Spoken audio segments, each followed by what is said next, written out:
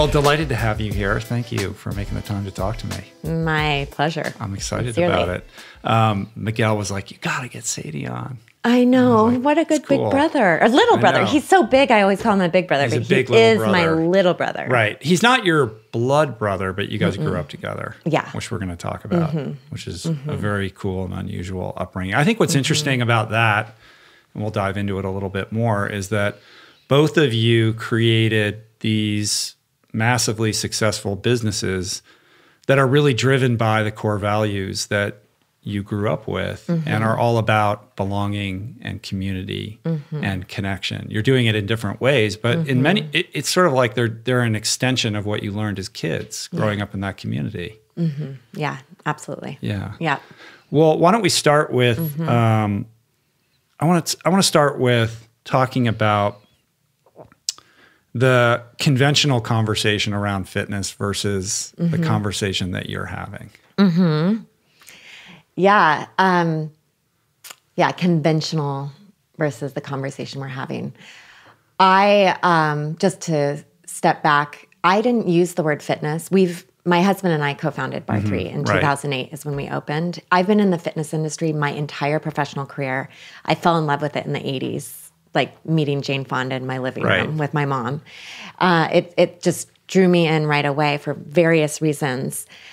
And when we opened Bar 3, we didn't use the word fitness because I had it anchored to negativity and being a chore and something that I didn't identify with.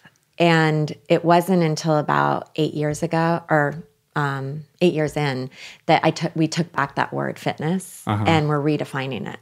So what is that redefinition? And first of all, I want to point out there's nothing wrong with fitness as we all know it. It's just my relationship to fitness was broken. Right. And so I needed to redefine it. And I noticed that a lot of other people do as well. Well, why don't we start with how it got broken in your own personal experience? Sure. My story, I think I fell in love with fitness because to me, it was an answer to be badass and to show up successful, worthy, attractive, winning, And I loved the feeling of exercising in a group. So group exercise always drew me to the table. The fact that I liked it and it would make me better was really exciting. I'm a high performer, hardwired. Clearly. Yeah. And so that really drew me in and ended up teaching. By the time I was 19 years old, I went to City College in Santa Monica City. I grew up in Eugene, Oregon. I went to City College, found my way to UCLA, started teaching there, fell in love with it there. And LA is so body conscious. I felt it was very body conscious, and I was not happy in my body. Yeah. And very disassociated with my body. And fitness was my answer to get back in my body and shape up so that I would belong and have friends and be seen and be worthy. That's really what the inner driver was for me, if I'm to be completely honest. I ended up running the instructor training program there, went to grad school, did fitness there at William & Mary, and then landed a job with 24 Hour Fitness right out of grad school and worked there for 10 years. And was at the center of a very successful fitness company. Well, let's just pause there for a moment. You get your master's in education from William & Mary. Yes. I mean, first of all, like you moved to LA kind of on a lark, right? Like was the idea you were going to go to Hollywood, or what was the initial impetus in moving to Los Angeles, like right out of high school? The big one was to get to know my dad for the first time. He lived there and he didn't raise me. I've never called him dad. He passed away years ago, but that was a big one. So I moved in with him and as an 18-year-old got to know him. Right. And I was also drawn in by, I thought I wanted to be an actor, and then I enrolled in my first acting class and did not like the actual acting part. Right. Okay. I think I just wanted to reinvent myself. Right. So, well, this is the land of that, right? Yeah. You came to the right place for that.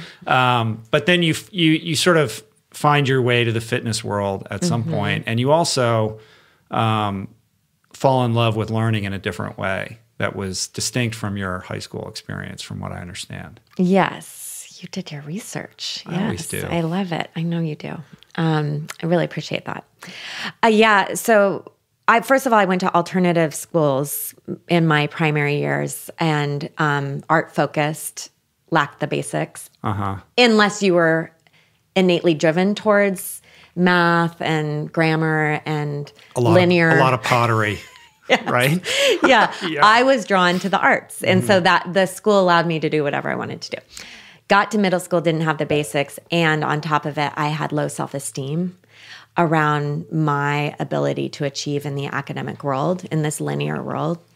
And then got to high school and survived just on social acumen and having fun, sitting in the back of the class, acting like I didn't care, even though I did. I just didn't want to try because I had such a fear of failing. Right. And how much of that was a reaction to the alternative, kind of lifestyle that you were living at home in this community of women? And my mom and her best friends raised us collectively, basically. And they are all single moms, and they raised us kids collectively. And to their credit, which I think is a beautiful thing, is we as a family celebrated mediocrity. Like, you did not need external measures of success to belong in our family. That was just sort of nice, but that's not what matters. What's going on inside? What was your dream last night? How are you feeling? What's your gut instinct? I was always validated for my inner world, and the outer experience was not measured. That was our practice at home. Right. Then you go into the real world, you step into school, and it's all about external measures. That's why I think I was drawn to fitness, because I excelled there. My exterior was accepted. And I was like, well, if that's my worth, then I'm going to make it even better. So I belong, I'm seen, I have a connection with other people. Right. But you didn't play sports in high school. Not a single sport ever. Cheerleader. Kind of, but I have to say, and I love if any of the gals on my cheerleading team are listening to this, I love you all so much, and I do believe you're inner athletes. But in the 80s at South Eugene High School, it was not a sport to cheer. Okay. But there's something kind of beautifully poetic and hilarious about the fact that Miguel becomes this, amazing baskbasketball player, and you're a cheerleader. Oh, we're so different. I know, because it's so like Americana. Right. There is a reactionary aspect to that, I imagine. Yeah. Right. I used to joke that we were playing normal. Right. We would go to school and play normal, and then go home to our alternative, who we really were. And your mom and your aunties are still all together, right? Yeah, it's the greatest love story ever. That's amazing. It's the greatest love story ever. They still in Eugene? Yes, most of them. Yeah. They're dear. They are my auntie mothers. I don't really have a title for them, because they're not really my aunts. They're not really my mothers, but with every cell they are. I feel them just as much as my birth mother. Yeah. It's interesting that we reflect on that as being kind of off kilter, when in reality it's much more natural than the way we live now, and I feel like, we're experiencing this epidemic of loneliness and depression and all these, anxiety related disorders. Yes. And they're rooted in our lack of connection and our lost sense of community that, that upbringing kind of perfectly, encapsulated and prioritized. That's precisely what I've been ruminating about lately, is that it is so intuitive to sit shoulder to shoulder with women around a fire. Think about that.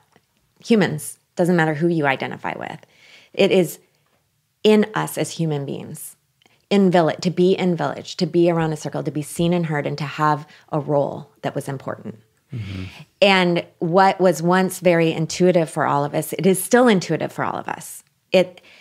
And now it needs to be intentional. Yeah, you have to go on a retreat. Yes. Like you just did, yes. right? Yeah.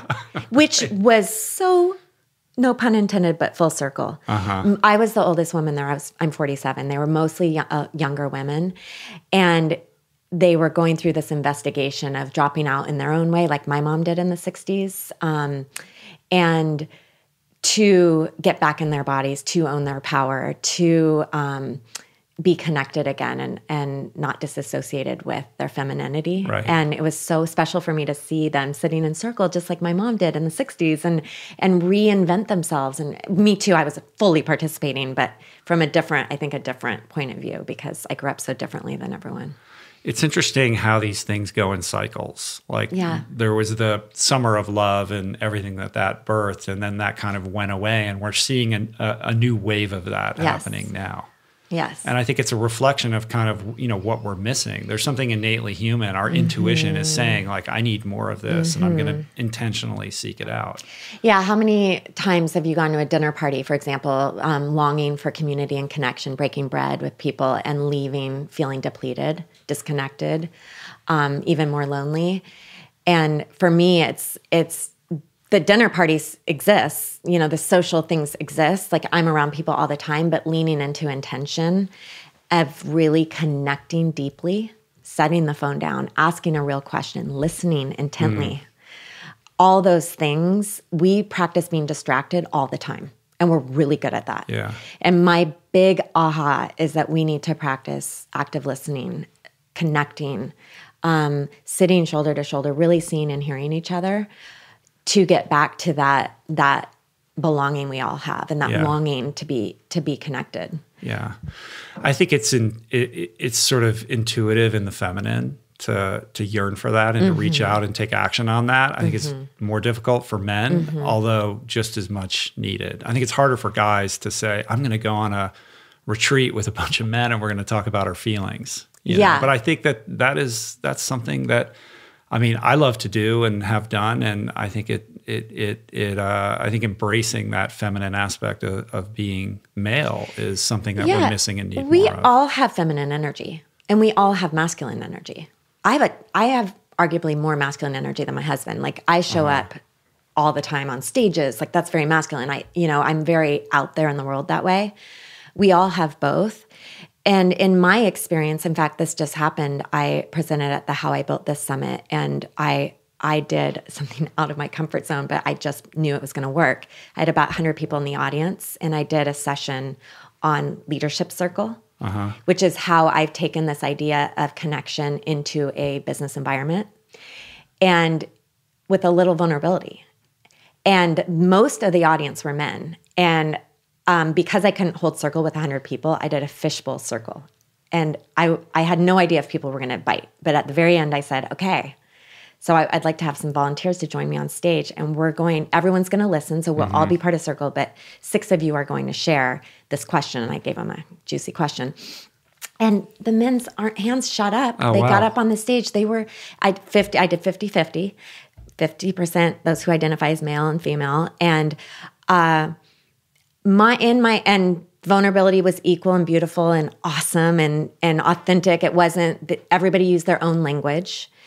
And in my experience, when you invite it, men show up all the time. Yeah, you got to give them permission. Yeah.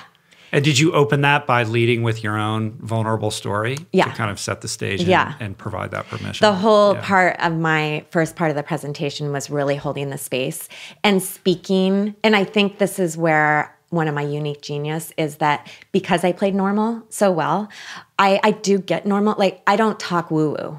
I'm very practical and... Except for the crystal you just put down on the table. I know, but it's sneaky crystal. Yeah, I know. No, go ahead. No, you didn't know I had it until I saw your other crystal friends and I wanted to hang out in the crystal circle over there. I think that it isn't woo-woo, and that I did lead with that. It's intuitive. We're human beings. We all long for it. And I asked questions. Have you been around the boardroom and been frustrated that your voice wasn't heard? Or self-aware that other people weren't being heard and seen? Are you lonely at work?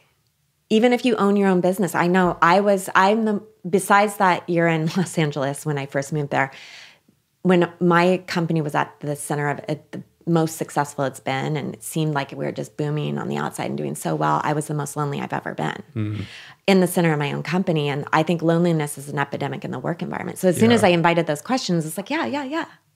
You know, and then you add the measures of success around it. Like when I had the aha that I needed to bring this circle into the work environment, That's when things opened up. That's when innovation happened. That's when debate happened. That's when trust and workplace awesomeness came alive at my organization. But you had to get to a place where you were open enough and willing to, be on the receiving end of difficult news. Yes. Really difficult. About 2 years ago, I was taken down to my knees. To start out, we've always done a good job at Bar 3 with training instructors and our franchisees in a really open kind of circle way. We actually sit in circle for every instructor training, and we have instructors come in from all over the nation and the world now.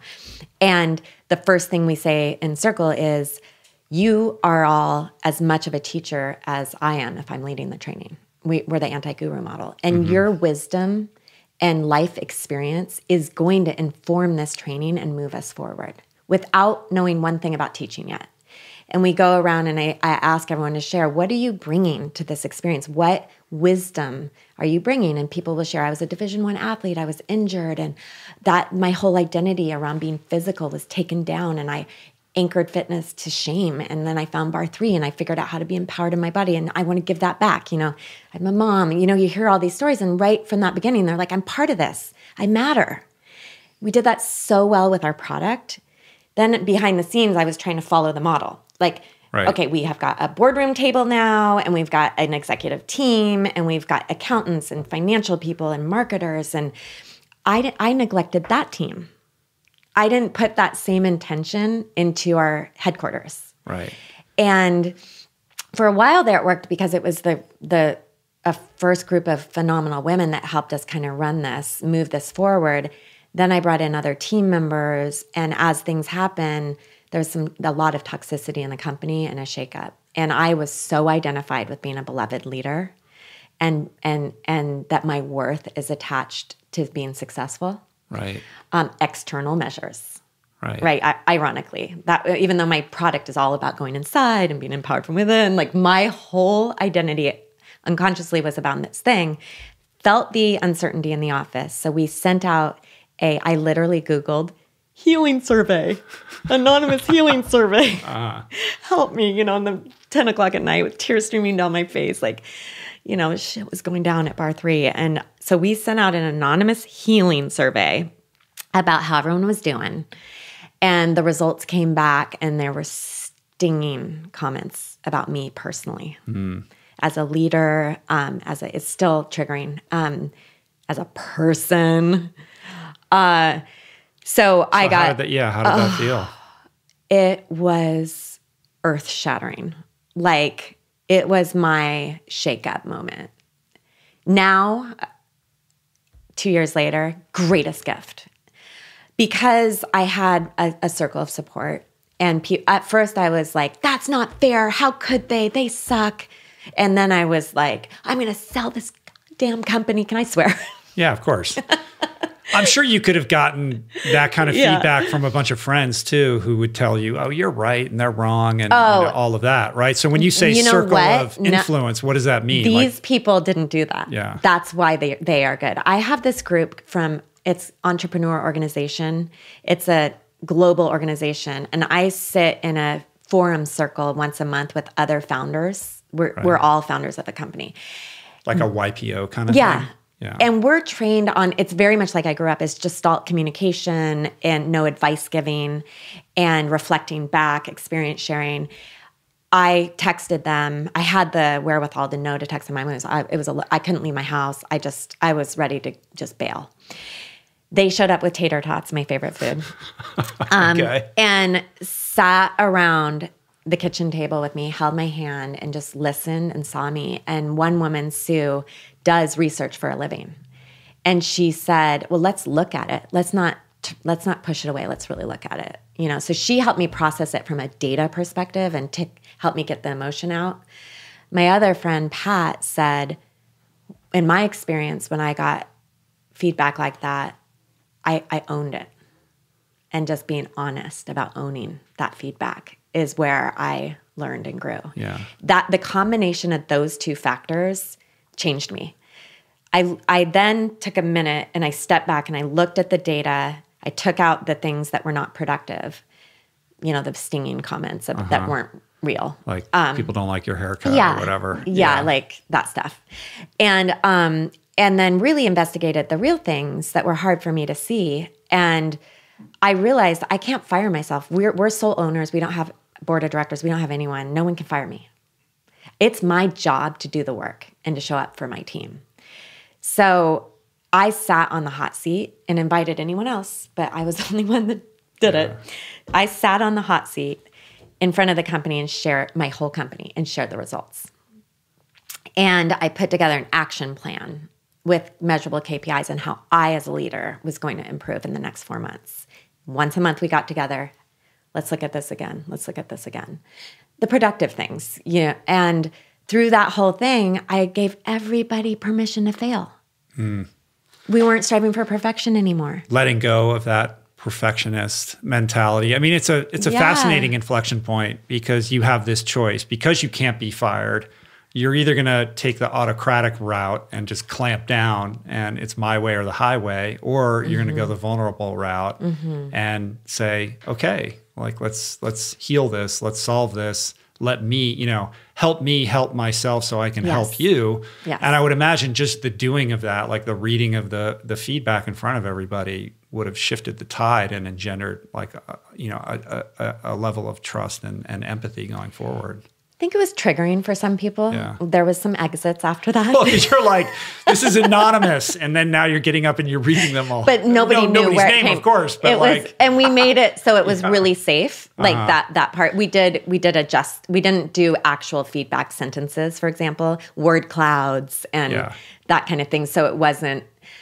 And I think that there were other leaders in the company. We all could have, all of us own the toxicity in the company. It's a shared responsibility. And all I can do is own my own shit. And the other thing I invited is please be compassionate. I need your compassion. I need to stumble too. And I know that women who are in power now are overly celebrated in a way. And believe me, I the only reason I kept the title CEO is because I want to hold that. But because there is so much emphasis on women coming into power that way, into corporate America and having big roles, we're higher on the pedestal and further to fall. And probably more under a microscope. And then you add fitness on top of it and the exterior pressures of fitness. Yeah.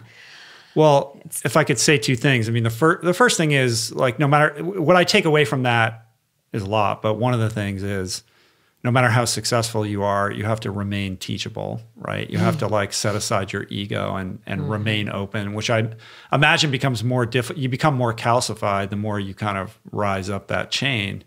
And then the second thing, being, I just lost my train of thought on that. What was it? I forget. Keep going. One thing for me is redefining what success means.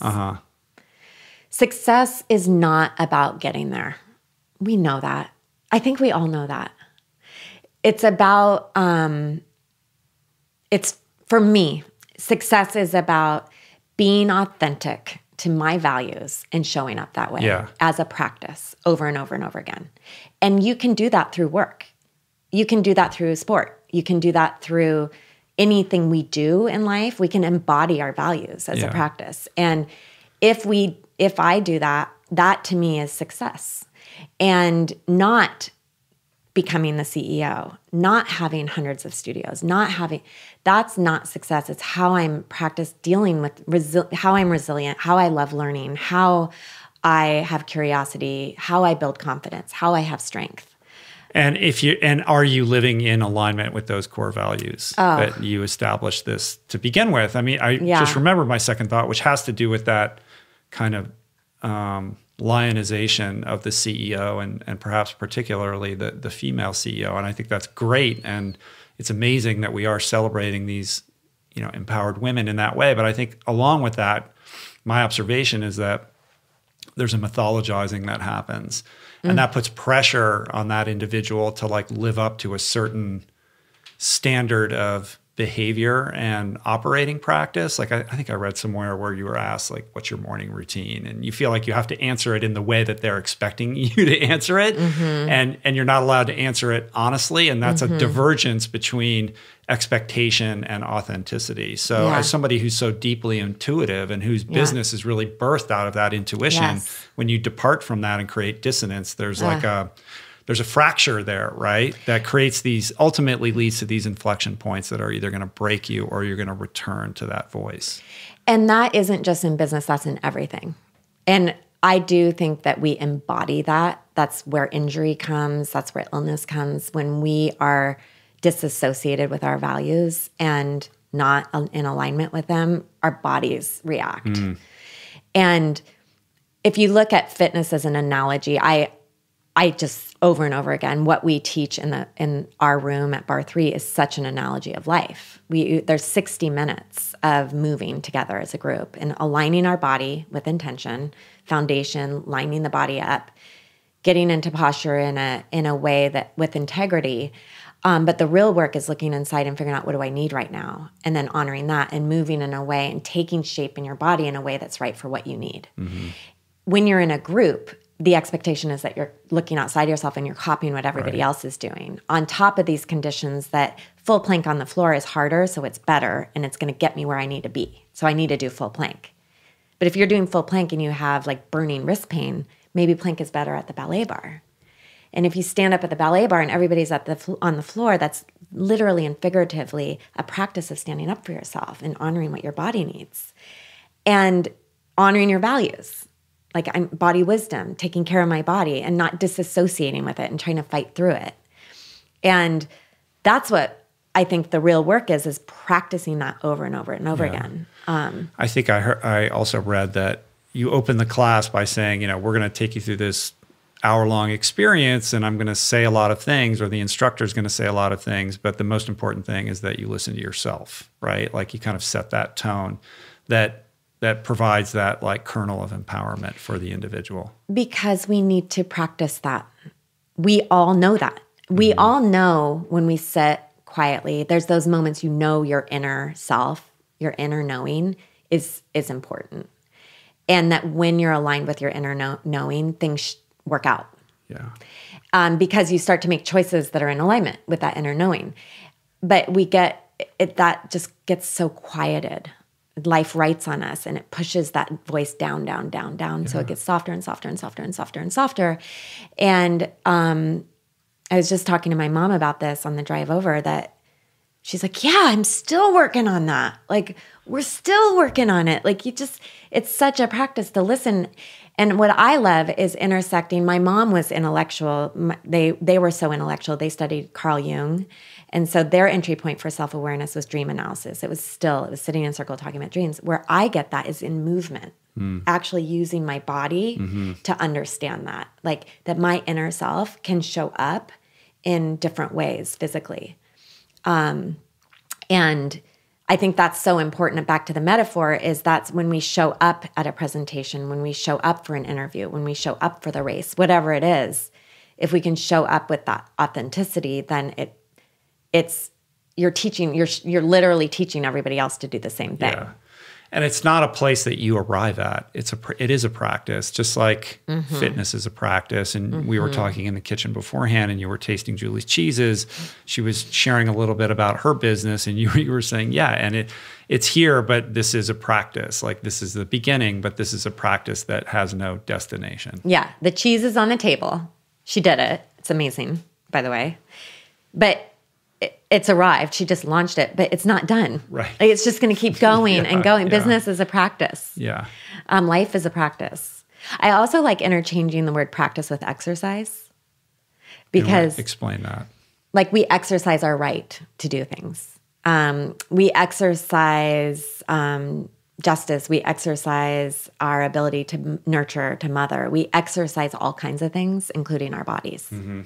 And again, that intersection I think is important to remember. When you're exercising something else. And you're not just exercising your muscles, joint mobility, posture, connection, endurance. You're not just exercising that. You're exercising so much more. Yeah. And that is when we do all three of those things. I think of it as physical exercise connectedness, mental exercise connectedness, and the third that's really important is social connectedness, exercising social connectedness. Hence the 3 in bar 3. There's so many good threes. Yeah. Three's so good, many right? Good threes. Yeah. Yeah. My favorite number. All right. So you moved to Los Angeles. You fall in love with not only learning, but group exercise. You end up going to UCLA, you graduate from UCLA, you go to William and Mary, you get a master's degree, and then you get this job at 24 Hour Fitness, which is in the dream city that you wanted to move to, San Francisco. Yes. So walk me through the experience of kind of, joining that organization and what you learned and how that kind of created the foundation for what you later created. Yeah, and just to close the loop on the academic story, I went to City College right out of high school. I didn't even take the SATs. I was not the most likely to succeed. Yeah. So you went did you go to Santa Monica College? Santa Monica City. Can you get into that without an SAT, or did you have to take that at some point? Oh, it was so easy and so inexpensive.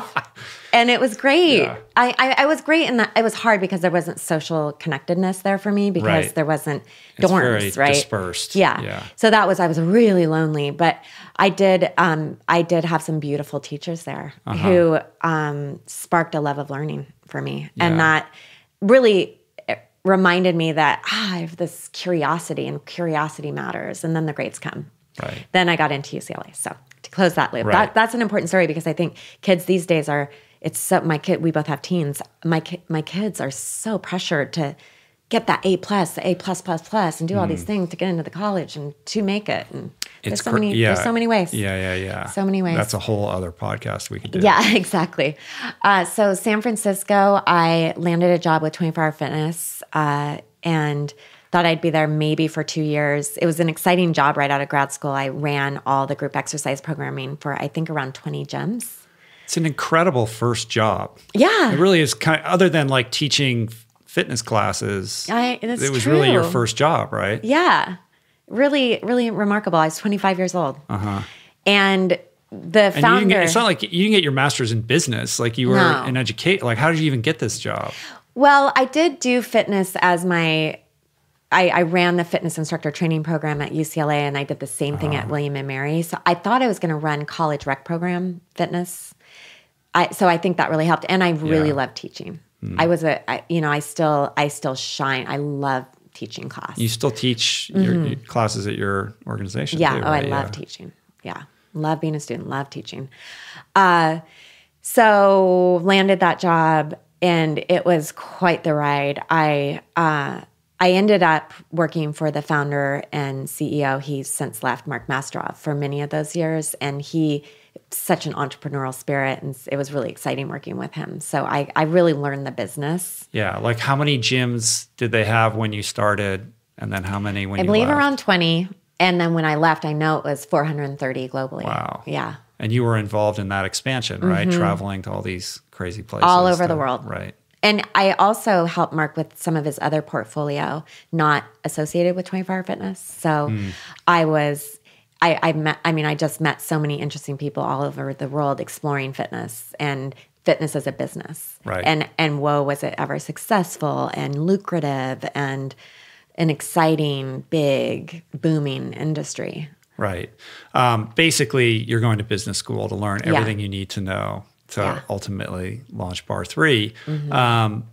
But this gets back to inflection points. Yes. This is another big inflection point because you could have, stayed there longer and continued to thrive in that environment, but something was leading you in a different direction.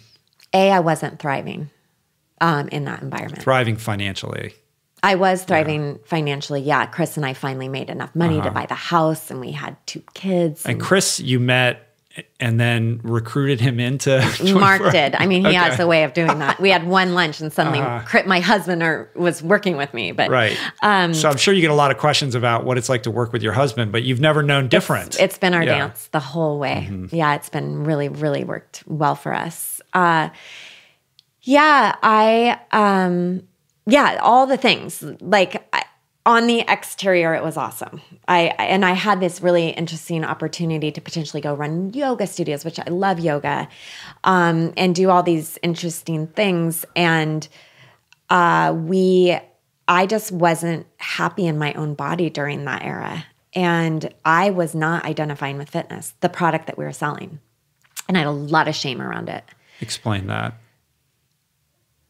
I'm sitting in meetings with all these people learning about these crazy numbers and crazy growth of our company. I'm also learning from all these amazing consulting firms and the statistics and data that our health is on the decline. So as the industry is booming, our health is declining significantly. And so that's confusing. Right. I'm always like, obesity, why aren't we diabetes rates are going through the roof. When fitness as a product and service was invented, in my mind, 1980. Obesity has doubled since 1980. And yet the health club industry has grown even more than that. Yeah. Upper right corner, year over year, it's a $30 billion industry to this day. What is not working here? Fitness is working. Fitness, when you study it in a lab, you've studied it in your body. I have too. It works. Fitness is not broken. Fitness is good. What I have discovered is that our relationship to fitness is broken. And there is so much shame in that relationship. How predominantly to this day fitness is sold is that you start in the before picture, and then you do the products and services in a certain order, and you become the after picture. That's how it's sold. Let's look at that for a second, the before and after. If you think about an after, that's in the future, it's imagined, it's not real. There's nothing real about the after picture. And literally when you see a before and after picture, which still is prolific and that's what sells, it's someone else and how they've achieved a physical measure of success. Sometimes there's a diary behind it that's like how I feel as well, but it's often a physical manifestation. So we can't ever get to that person. And by the way, that person's not that person anymore either. There is no presence in the before and after picture. There is no presence in that. And there's a shame in that. When I became part of the fitness industry and started Bar 3 with this awareness, our central core value is committed to real. And I fell into that trap. I ended up signing a book deal that I signed my rights away with imagery. They photoshopped me almost beyond recognition. And they sold that picture, which is a ridiculous picture of myself. Ridiculous. They took away my veins on my hands, my wrinkles on my hands. That was for me, the most disturbing part, because when I look at my hands, I see my grandmother like double jointed smoking her Benson and Hedges. Just like I feel like my grandma when I see my hands. I see my mother in my hands. They took away my laugh lines. They gave me breasts. They gave me green eyes instead of blue. They turned my hair more golden. And they did this ad that was like, what if I told you could get a lifted butt and thin thighs and all these things without barely moving a muscle? I mean, it was the most ridiculous This thing. was in the phase of Me Bar 3 growth, Bar 3. and you kind of, the anti-guru, suddenly finding yourself in the position of becoming the new guru because there were people invested in blowing you up and making you a thing. And that after look, because it literally was a before and after, because they photoshopped me, it's like the after, right? Imagine, not real. I think we all know that now. We've come a long way, like the photoshopping. We know that. It's more disturbing now because social media, it's the girl next door. It's not the guru anymore with 100 takes and maybe some filters. Right. So now it's even more confusing because it's quote unquote real, but not really. And the message is confusing. But in that moment, I realized, well, you can't see what's going on the inside. On the inside, I had chronic low back pain. I was depressed. I wasn't present with my young children. And I was witness to myself being manipulated to look younger, to sell, and whatever, to look something else other than I am. So fitness has been sold on, you are not whole yet. If you do these things, you'll be better. And every year there's a new idea and a new fad and a new product and a new supplement. And on top of it, there's this extreme nature of fitness. The more extreme you go, the better results you'll get. So I always think of like there's comfort zone where you're in the center and your comfort. Then there's brave space where you go just outside of that comfort. And that's where in the body, like you're lifting weights, let's say, and your body goes to fatigue and failure, and then it rebuilds. That's brave space. You're rebuilding your muscle. Same with our mental capacity, just going just enough so that you're rebuilding, building resilience, building strength. And we do need that sand and the oyster that make the pearl. We need that rub in our bodies physically. But the industry goes so extreme that we go into panic zone. So many people enter exercise and they go too hard. They get injured. They anchor it to pain, to shame, to not looking the part. And then we get promised in one sweat sesh, you're going to be skinny and beautiful and perfect and awesome, right? So there's just so many ridiculous, when we all talk about this, we're always like, that's so ridiculous. I know better. But the world says that all the time. Right. Intellectually, we know better, but emotionally, we don't, right? So, and it plays into that thing of I want to belong. If I look that way, I'll be attractive. Yeah. I'll be successful. I'll be seen as successful. I'll be worthy. I'll be happy. I'll belong. And what if, this is the question we all ask ourselves all the time, what if we exercised to practice being honest in our bodies? Forget about even like feeling good in our bodies, just honest. And that everything I do in that moment is about honoring who I am in my physical self and what I need in that moment. And the more we do that, you build that muscle. And that muscle carries you through so many things in life. Yeah, but I want the before and after picture. You know what I mean? Like that's a harder sell. It's an ephemeral. Gosh. It's a much more. I mean, when you think about the word fitness in and of itself is strange because part of it is that it's aspirational, but it's also this pejorative. You think of fitness and you think about a treadmill and underneath a fluorescent light. Yeah, and anchored in that. And you think about a bunch of people walking around that look better than you and you're feeling less than. That whole industry is built upon preying on people's insecurities to get you to join and then not actually attend so they can oversubscribe. Yes. Spot on. Yeah.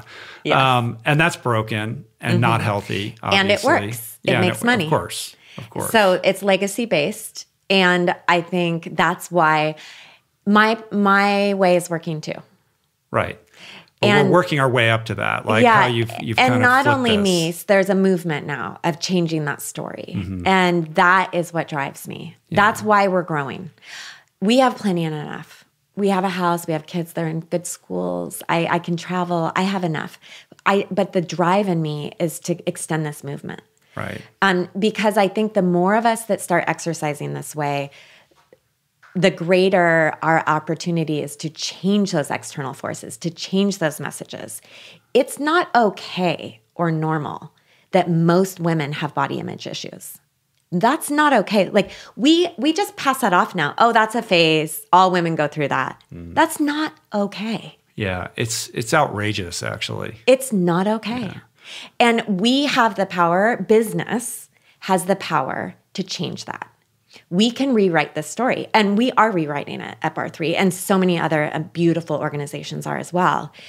And I love showing the business community that we're profitable and we're growing, and people are choosing us because we have a different story, and that they are getting what they need out of it and coming back and then starting their own concepts, right? So that's what drives me at this point. It is changing. You probably saw the New York Times article about Mary Cain last week, who was she was arguably like the next biggest thing in track and field. Yes, the Nike athlete. And they made this amazing like mini doc and article about this. Lindsay Krause wrote it for the New York Times, and it went crazy viral, and it created a conversation around these issues. So you see it at the elitist level of sport. I mean, we're talking more about the average person, the average woman, the barriers to entry into the fitness community. Yeah, exactly. But but you need those, whether it's Amelia Boone, who's been on the show talking about her eating disorders, good.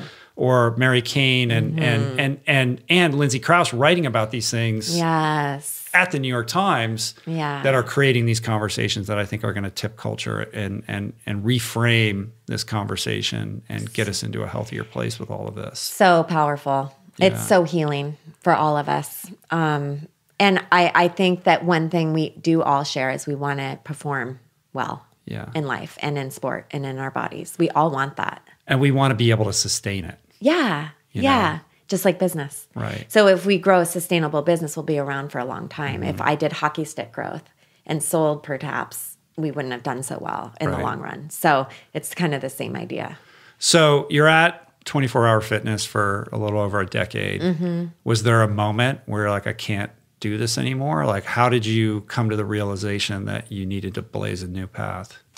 The first moment was when I became pregnant and I got back inside my body into my roots, how I was raised, and realized that, you can't think a baby to grow. My body just did it. And that my body has so much power and wisdom on its own. And I started to practice yoga at home and started to move in a way that was super freeing and so enriching and rewarding. And then I'd go into even a yoga studio, and I didn't have that same freedom. So that was my moment where I'm like, oh, maybe I'm not broken. Maybe the fitness industry is broken. Maybe more people have this shame. It's not just because I'm in the center of fitness and I'm the face of fitness that I have the shame. We all kind of have this, right? So that was like baby step number one for me. And that's what drove me into yoga and really loving my heart is the philosophy of yoga. And then my husband and I made it. We had the house. By then we had 2 kids. And my husband was really the catalyst. He came to me one day with a spreadsheet explaining how we could sell our house in the Bay Area Hills. And with that and we put all our money, we were house poor, into that house. For anyone who lives in the Bay Area knows, like it's like a major feat to buy a house. Yeah. And so that's all we did. We worked to buy the house. We got the house, and then he's like, "Let's sell the house."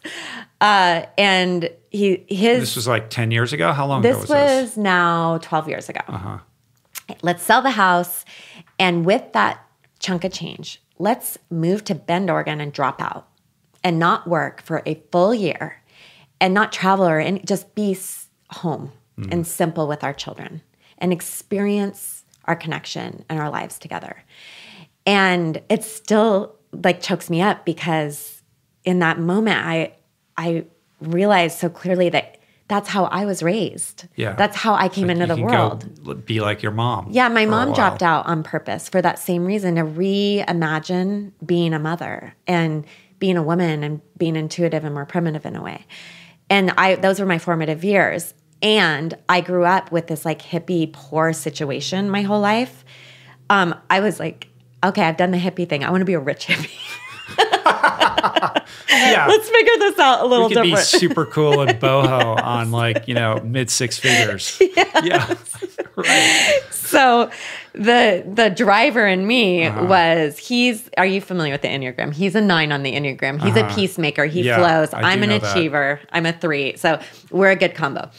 So was he experiencing this same dissonance in the job? Right. Hells yeah. He was worse than me because at that point, Mark had crafted this incredible job for me. I was doing special projects for him at home. So I was able to be with the kids and do this cool branding work for fitness concepts. And Chris was out in the world, like trying to make it happen. And his spirit was just declining. He was really unhappy.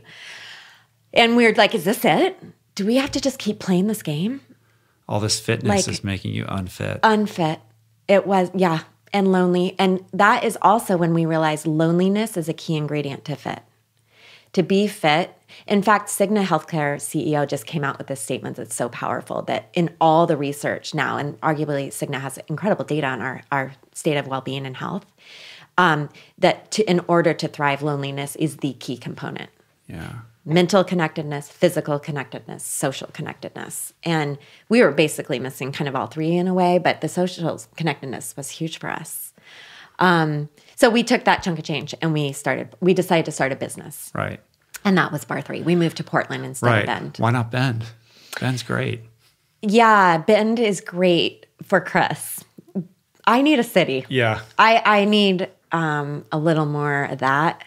And I say that, and now we're looking at moving outside of Hood River someday because I'm ready for the country. Okay. I needed to get that out of me first. Right. So not too hippie, but not too hippie.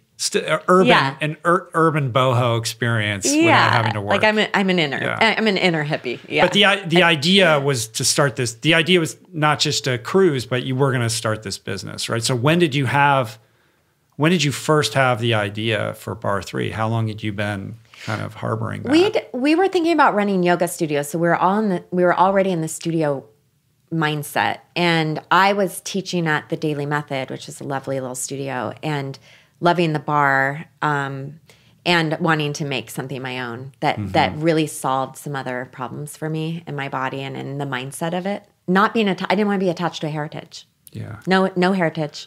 We don't have a method. We're not a methodology.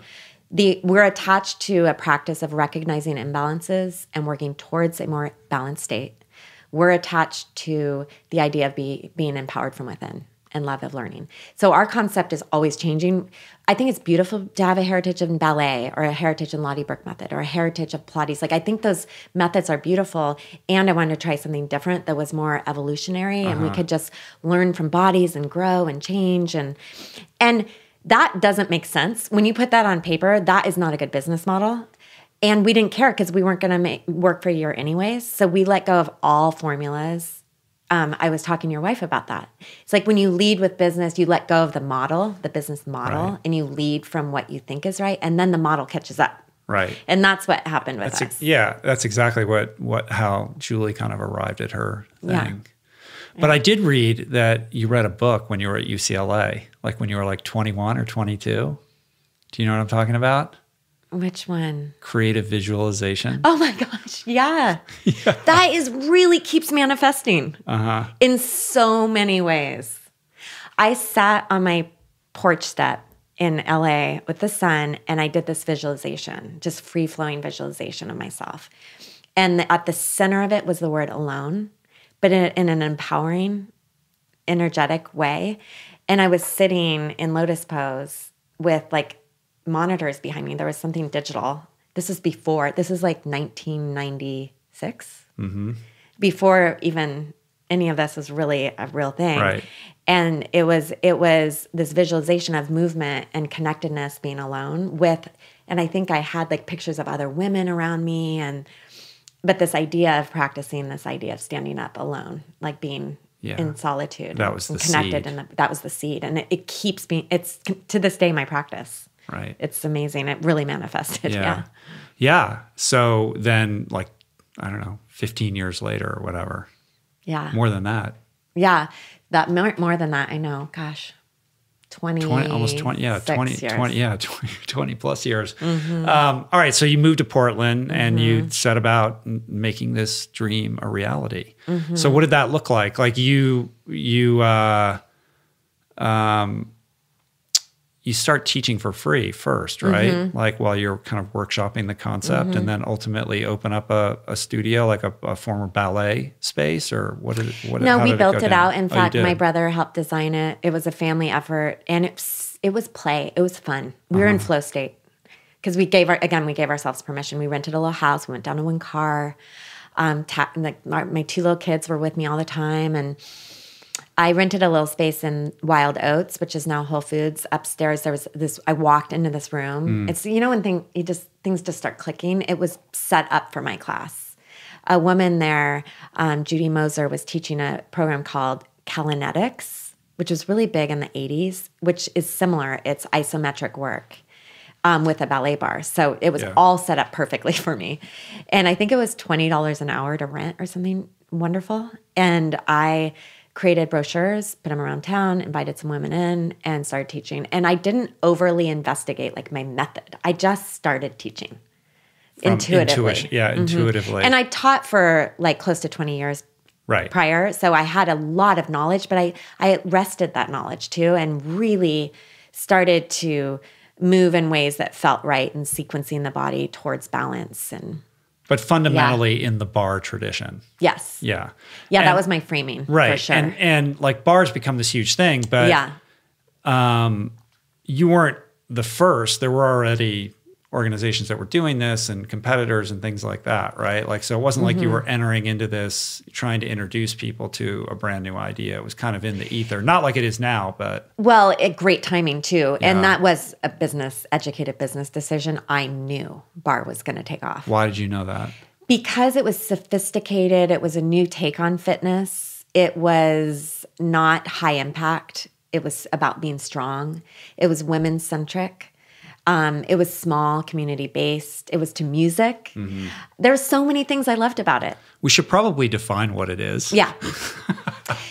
Yes. So I'll talk about bar 3, and there are some things. Do you want me to talk about bar or bar 3? Maybe bar first, okay. And then how bar 3 is different and the same. Sure. Bar originated by a woman named Lottie Burke who injured herself as a dancer, and she therapeutically rehabbed herself at a ballet bar and created the Lottie Burke method. And from what I understand, I'm not real close to this heritage. What I understand is some of her key instructors moved to New York. They started studios. And this proliferation of this methodology started. And back then, all the different bar studios I attended, all founded by women, just shout out there, and all amazing. I have mad respect for every single one of them. When I took classes back then, they were all very similar. It reminds me of Bikram, how other hot yogas will be the same 26 poses. Yeah. Similar. There were some nuances and definitely character changes and culture differences, but there was a system around it. You start with marches, you do these things. Yeah. So that took off in the 90s, and then it came around in the early 2000s, and then it was the fastest growing niche for like 5 years in all of fitness. And so that I really liked it. And honestly, I've been in the industry so long, it reminded me of a contemporary jazzercise. Right. Something about it, like the way the teachers taught, it was very kind of robotic, but in a good way, like a comforting way. And you knew what was happening, and it was cool, and it was fun, and it was efficient, and you worked like head to toe without sweating too much. And there were just all these cool things about it that I did like. Right. So you take that idea, and then how do you extrapolate on that to create your own unique take? I had chronic low back issues and did not give myself, nor did I feel like the environment was conducive to modify. It like ballet, it was very much about being symmetrical and following the method, the alignment method. Similar to Iyengar yoga is very focused on precise This precision. is divined by God. Yeah. And we will not divert from the dogma. Right. It's so attached. And I always had this like rebellious nature where I wanted to do something crazy with my body, and it made me giggle because I'm like, in fact, I did it once in New York City at a studio. I cracked up in the middle because I was dying. We were doing squats and I was dying. And I was in probably the best shape of my life. And there was a woman, I kid you not, that was like 9 months pregnant, killing it, right next to me doing, I couldn't do it all. And she was doing it. And it just made, I burst out laughing more out of joy. And I said, "You've got to be kidding." And I said it out loud. And the instructor stopped class and she said, "I'm so sorry. She just really distracted me." Oh my God. How dare you? I was like, gosh, we need to release and laugh about these things and like have permission to laugh and like stop. Yeah, holding on so tightly to it is part of the problem. We just achieve, get there.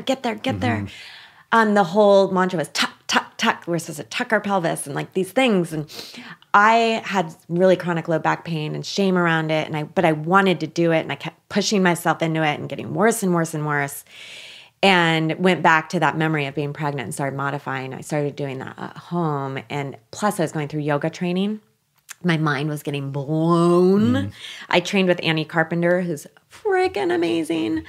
And everything she was telling me was resonating, but the actual movement of yoga hurt my body. I'm hypermobile. I need more stability. There wasn't room for modifications, even though they said there was. In flow, there's not really. And so that's part of it is I wanted to create a practice where the reason we're exercising is to acknowledge, oh, I'm doing it like everybody else. I should be doing it like myself. Instead of trying to copying skips understanding. That's one of my favorite quotes. I read that in a book, Rework. Copying skips understanding. And movement is an exercise of exercising body wisdom. of learning about your body. That's why I love it. Now I have my attachment to that versus it being a chore, shame, I'm not good enough, my injury is something I should push away instead of work with. And that's what Chris and I got excited about. Is how can we do that? Is that possible in a group environment? So you take all this experience that you've accumulated over the years, teaching, to basically assemble a new sort of loosely held protocol. Assembling. Yeah, assemble. It's constantly it's the evolving. Cheese. It's right? still yeah, going. It's always going on.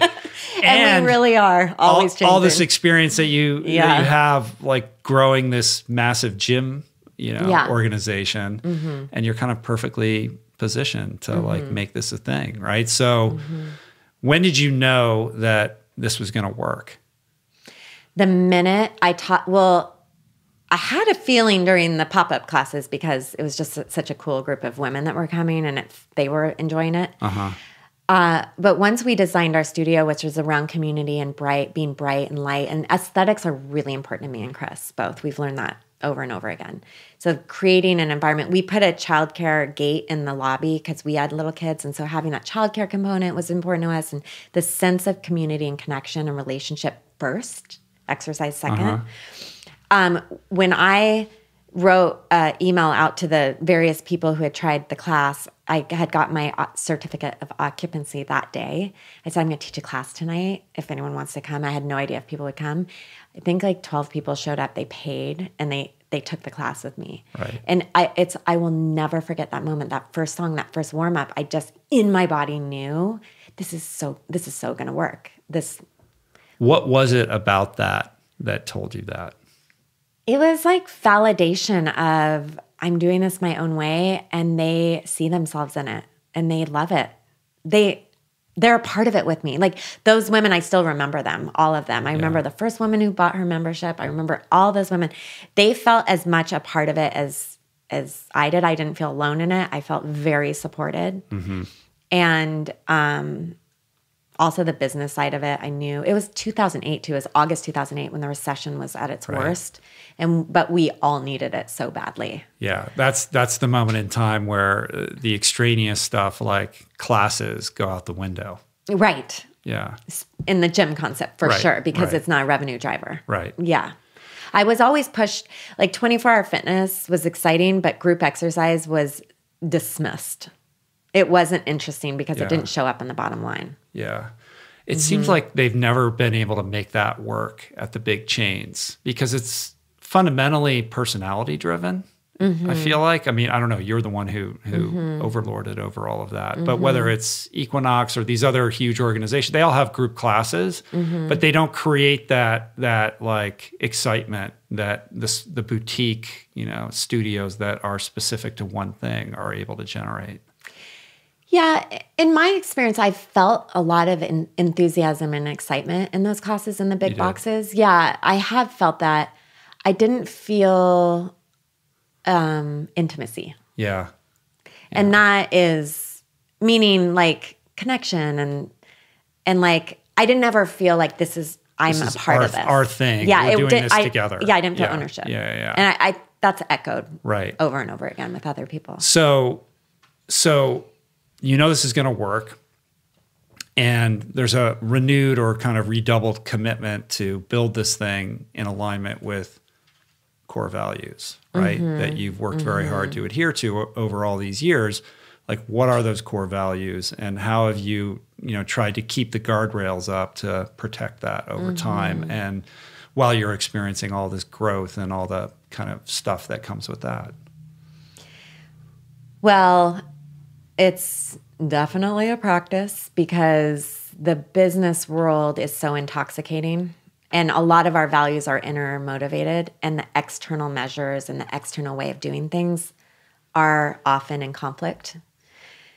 So our core values, I mentioned committed to real. And when that book came out with me being Photoshopped basically beyond recognition, and the words being manipulated on the inside to fit the model. There's before and after pictures in it. All these things that didn't feel right for me, but I did.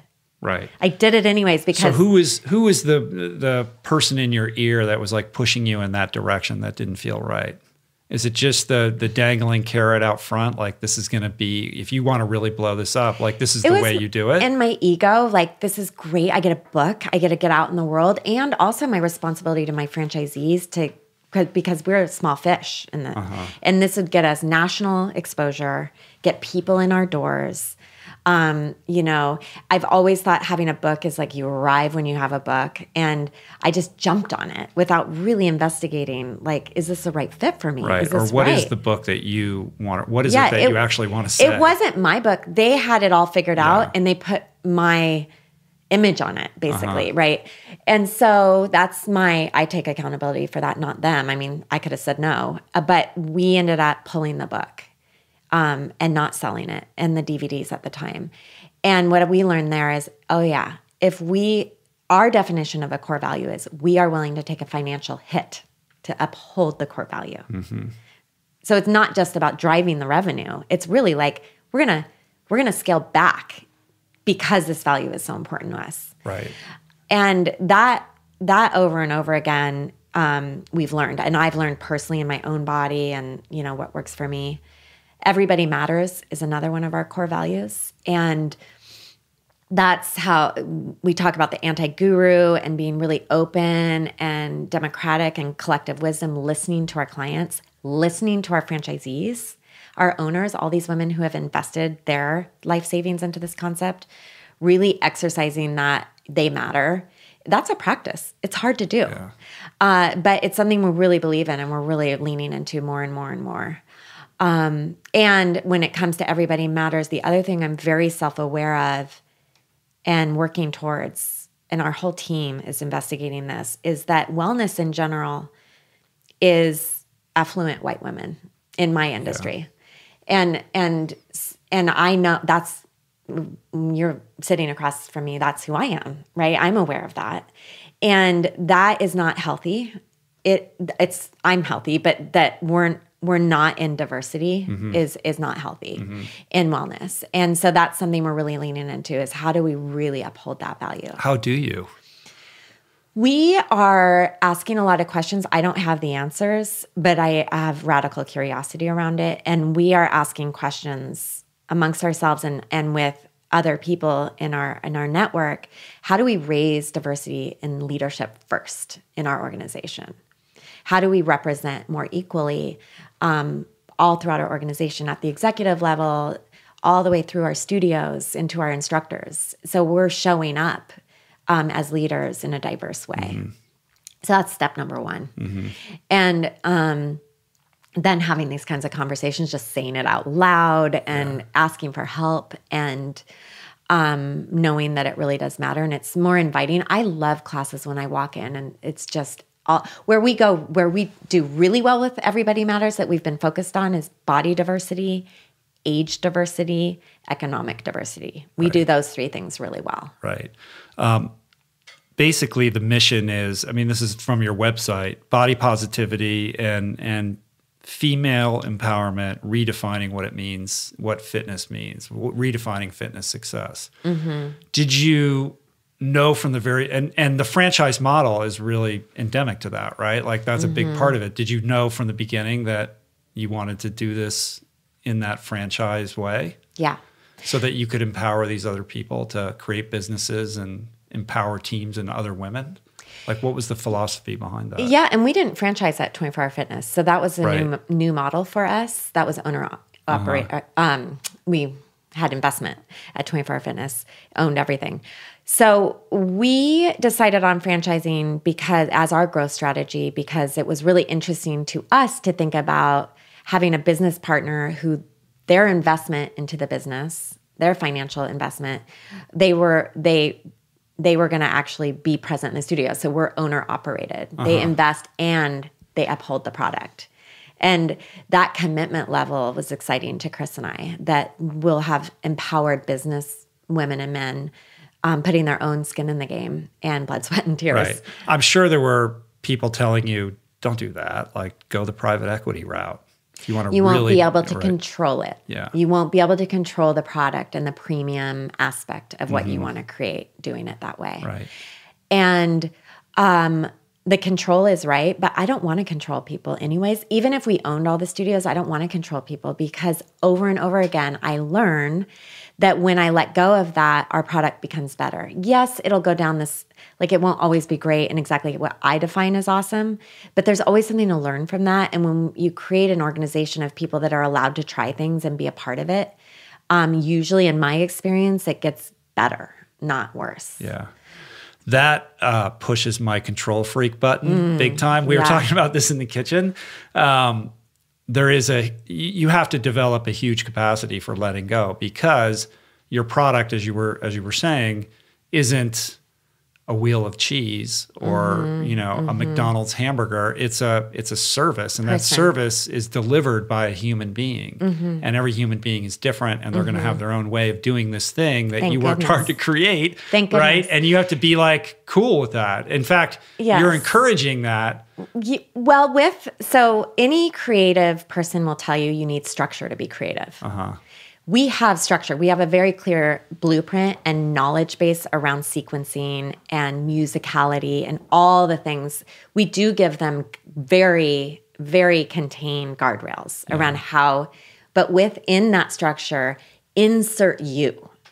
Insert your whole self into it authentically. Choose your words. Choose your own story and your own body way to make this class relevant for you.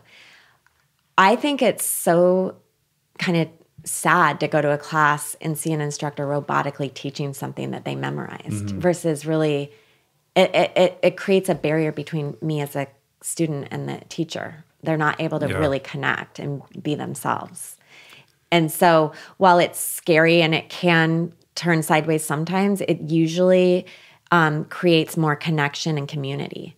And most people that we've surveyed, like I think that people wouldn't necessarily say Bar 3 is the most technical of them all, but I think most people would say Bar 3 has an amazing community.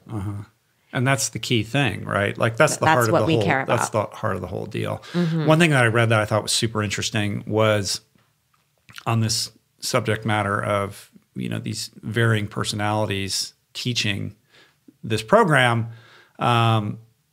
Is this curiosity that you had around like, why are some classes more popular than others, and realizing that a lot of it was rooted in voice inflection. So walk me through that. I think that's really interesting. We had the coolest aha, me and a team of trainers. We're always bringing in experts for the body. And I had an observation going to classes that the tone of someone's voice and inflection created a more contained, kind of exciting, exhilarating class, or sort of a not so interesting class, but it was technically the exact same class. And what we learned, and I'm always self-conscious talking about this because I start to listen to my own inflections, and I just did it, that we tend to end in question marks. Yeah. Oh my gosh. Women, but we are conditioned to end a lot of sentences in question marks. So root your foot to the floor, and then we'll go to the mat, and then there's this upward, and the question mark is an unconscious, am I enough? Are you with me? Is this okay? Do you see me? Like, there's something in that. My instructors that were like, root your feet to the floor, stand tall. We're coming to the mat. That sense of like, I am here, I have this voice, and there's also a vibration, they were using their diaphragm. So we brought in a voice coach. Let's look at this. And this voice coach just got in there with us, talking about how voice is so much more than just speaking. It's how we use our diaphragm. And we all realize that in fitness, we've all been taught to suck in our bellies. And so a lot of us were talking like this, and we were talking in our face voices because we weren't breathing into our bellies, because we were afraid of expanding our bellies. So we even changed our retail line, like to more flowy tops, and inviting the belly to breathe, inviting the diaphragm, inviting voice. And that voice is another way we show up in the world. And that what a service. It's so beautiful. We have voice training for now, not just instructors. It's part of our instructor training now, but my whole team at the home office.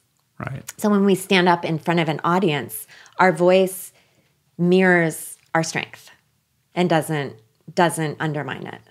And have you been able to measure the impact of those changes on the experience of the person who's taking the class? Yeah, I mean, our one instructor in particular, but it was across the board. We saw so many changes. Her class is waitlisted now. And she is one of my top trainers. She was a musical performer and just the most incredible woman ever. She got into her chest voice and her intimacy more versus performance. And nobody knew. It's not a thing you can really understand. I don't think any client would ever understand that connection, but it was a huge part. That voice, and then we also really looked at like all the senses, heat, sound, the vibe. Right. It matters. What is the experience that you want somebody taking that class that like, how do you want them to feel when they leave? Like, what is it that you're going for? Balanced in body, more balanced in body, and empowered from within. If I was to just distill it, and that took a lot of time for us to really work through what that meant.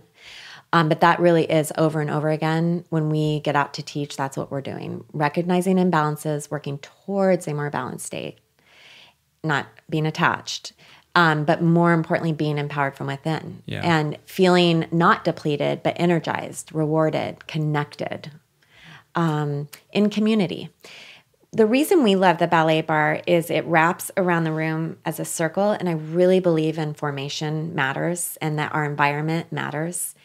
And when we're at the ballet bar, we're facing the bar, so we're not seeing each other. We have this permission of solitude and connectedness inside. Yet we're shoulder to shoulder with other people in the classroom with a clear definition of that's our goal, is to give you permission to be your own best teacher. Yeah. And so there's something about having people witness that, being near you while you're doing it, that I think reinforces that feeling of I'm empowered and it's okay. Like people are seeing me and respecting that I'm making different choices than they are in my body. Right. I should know the answer to this, but can a dude go to the class? Is it women only? Because I just assumed it's to me, I drive by these bars and I was like, well, that's off limits for me. There's this whole shadow world of like course you would female think that. Fitness that's like behind a velvet rope that I'm not allowed to pass. I know. Of course you would think that. We've been talking about this. So the thing with women's empowerment, of course we're a part of that, but this is not for women. We all need to be a part of this. This is human conditioning. How many guys go then? A few. Very few. Does Chris go? Not so much, because he just needs to get away from us. Okay. He's like the only man in our office. There's like 4 men in our office, and he's got to go to like the shooting range or something, identity. Balance out his testosterone. He's a big golfer. Okay. Yeah, he's a big golfer.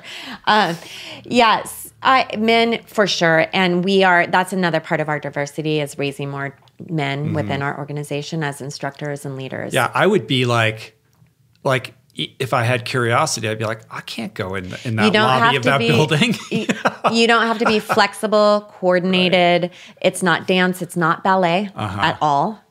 It's lunges. It's isometric work. It's we hold the body. We move small in certain ways. We move large. We do rhythm. It's basically a balance. It's a full body balance workout that combines cardio, mindfulness, and strength conditioning in a specific approach of teaching. Yeah. So that is not female oriented. That's everybody I mean, it sounds good to me. Yeah. There is a downbeat. We love music. We have a very specific tone with the music. So there is a sense of that, but it's also, you'll see people going to the 4 count or the 2 count or the single. Everybody you can pick your own beat. I mean, it's So you've got 140 140 now. Open. Right. Another 6 of 20. those you own, and the rest of those are franchises. I mean, that's ridiculous growth. Was there back to this idea of inflection points, was there like an inflection point or two along the way where you saw like this kind of hockey stick growth, or like to what do you attribute like that level of expansion? That's actually in our industry and how strong our product is and how liked it was, we could be double the amount of studios. we made a conscious choice to slow down on growth when we could have sold. Yeah. There was this moment we could sell to private equity with the intent, if we did that we would have this group of people supporting us. You could just really blow it and up. really blow it out. Yeah. And I can't imagine that moment is past, though. That's no, probably, it's still available to you. It's still out there. I mean, that's got to be challenging, to think like, oh my God, I could sell this thing. And it's challenging when we're fatigued. Yeah. Honestly, it's challenging when we're fatigued. That's not a good reason to sell. Because all my owners are like, so we're really self-aware of that, and we do the work. We investigate that all the time. And that when I say do the work, we inner work. What matters? What's right? We'll be okay. We have plenty. We have enough. That's Chris and I's mantra: plenty and enough.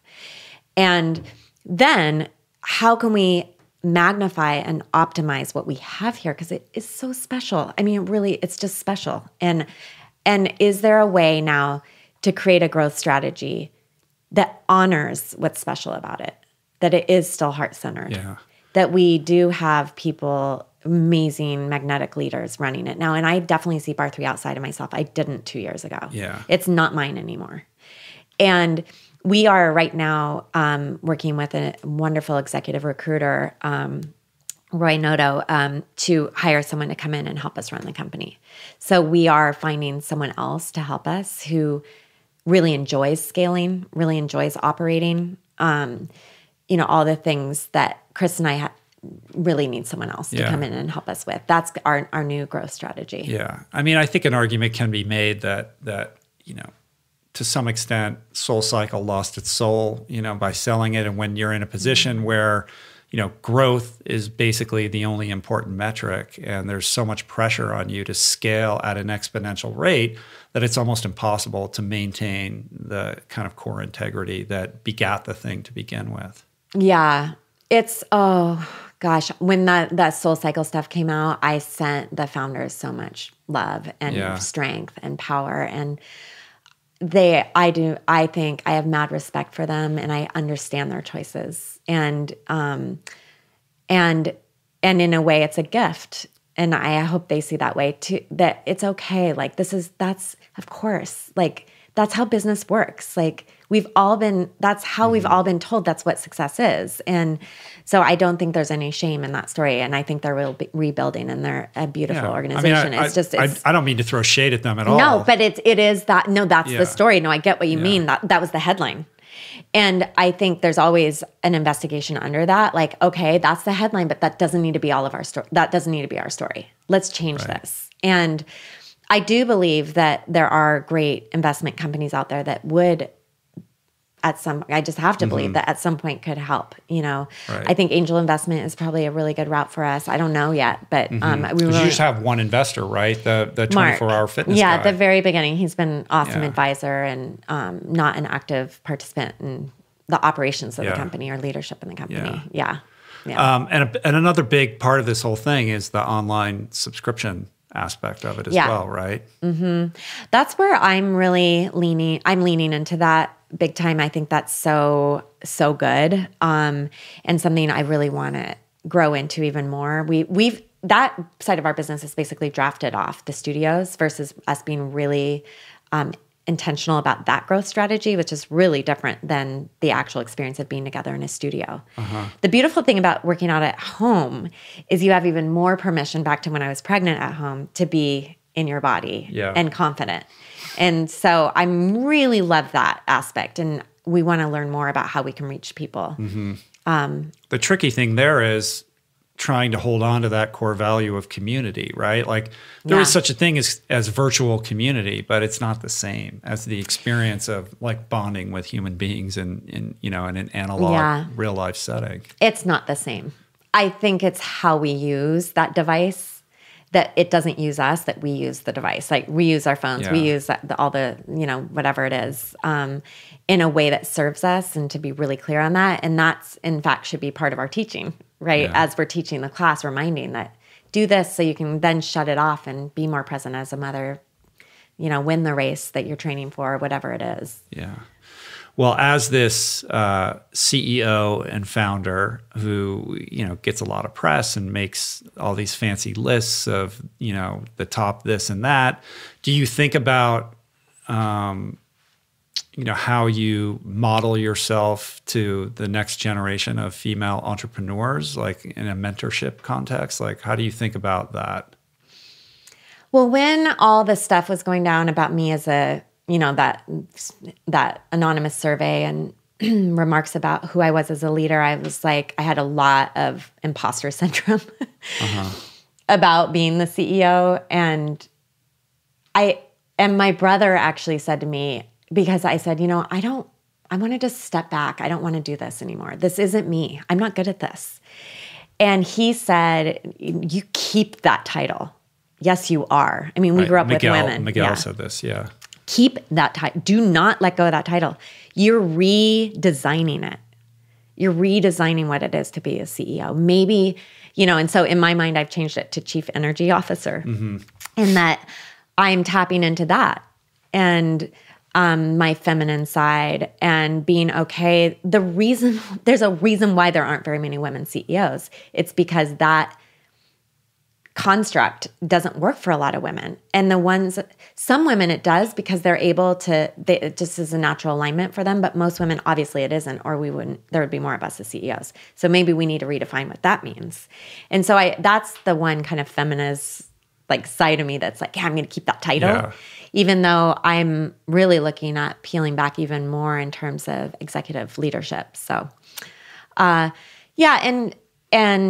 I think more so than being a leader, I think of future generations that collectively, not just Bar 3, but all of us that are doing this kind of work about letting go of external forces and the measures that are attached to those as defining our success, and that's a practice, to let go of that external force and instead look inside. What really matters to me, let me practice that. Let me show up that way. Whatever we practice, we become. Yeah.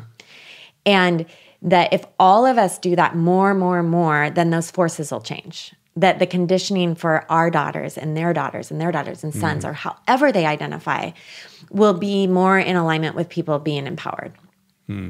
Yeah, I think that's more important to me. There's a tired trope around the female CEO, which is that you have to literally be superhuman and be this, incredible mom and partner and executive, and you have to excel in all of those areas. And then you have to field, a bunch of questions about how you balance being a mom with running a company, which, a male CEO nobody's asking the male CEOs like how they balance being an amazing dad with running a company. There's an imbalance in how we, and how we treat and think about women entrepreneurs. Yeah. And each of us as women, whoever's listening to this, we have the worst part about that is our own inner critic. We have that voice inside of our heads. Yeah. You're trying to measure yourself against that. Yeah. Oh my gosh, I'm not enough. I'm not enough a mom. I'm not enough a wife. I'm not enough a CEO. I'm not enough. That is that voice. That's the only thing we can truly control. We can't control all the external forces out there. That's what I mean, that conditioned world. But I think when you did a bunch of interviews after you had that kind of epiphany and, talked about the anonymous survey and how this kind of brought you to your knees and you had to rethink everything. And I think that was a beautiful offering to give the other, sort of female executives out there permission to take a breath, and realize that they're not alone in this. We're not alone. Yeah. That is the best message over and over again. My mom said to me, it struck me like a lightning bolt when I was talking to her on the phone, Sadie, you are always going to suffer. You are always going to suffer. And for some reason, that sounds so sad, right? But for some reason, it gave me so much freedom. As it's okay to suffer. And in fact, it's human. Every single one of us suffer. Every single one of us has an inner critic. I don't know why that was very freeing for me. That in combination with, and I can change that inner critic to inner warrior. I have the power to change that conversation in my own mind, in my own self, and then talk about it so other women have permission and men have permission to do the same thing. When you look at your success, what do you think has been your greatest strength? What has contributed to this, incredibly successful organization? I would say I don't even consider it a strength. It's just truly who I am, is being open and vulnerable. And thank you, Brene Brown, for bringing words around that, because before I read her books and saw her, I didn't even know that was a thing. And that she just put such she framed it for so many of us. And that is true. I mean, I lead with a courageous, vulnerable heart. And that's how because I was trained in that from a very young age. Yeah. And inviting that into other people's lives to do the same thing is what I genuinely enjoy doing. So I think that's what's attracted people to the organization. It's why people stay. It's also why some people leave. Yeah. And that's okay too. Well, these things have to find their own level. Yeah. You know what I mean? Yeah. And when you look back, other than the things we've already talked about, like what are some of the lessons or mistakes that you made that have been instructive in how you kind of lead more mindfully now? I really had an ego in the beginning. And even in my language, I'd say how I wanted to do it was, and I wonder if I've been doing that in this interview. I've been really thinking about that. I did start Bar 3, but now it's we. I mean, 100,000%. And that's what, I told you about Instructor Circle and You All Matter. But I don't think I was always showing up that way.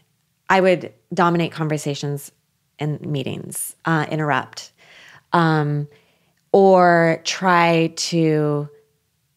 I was being fed this message out in the world that you're the face of this company. And so I think that got to me. And that's been a good reconciliation for me. That didn't serve me at all. It made me feel awful. And just to remember that that's a false sense of power. That's not real. And that's been a really powerful journey.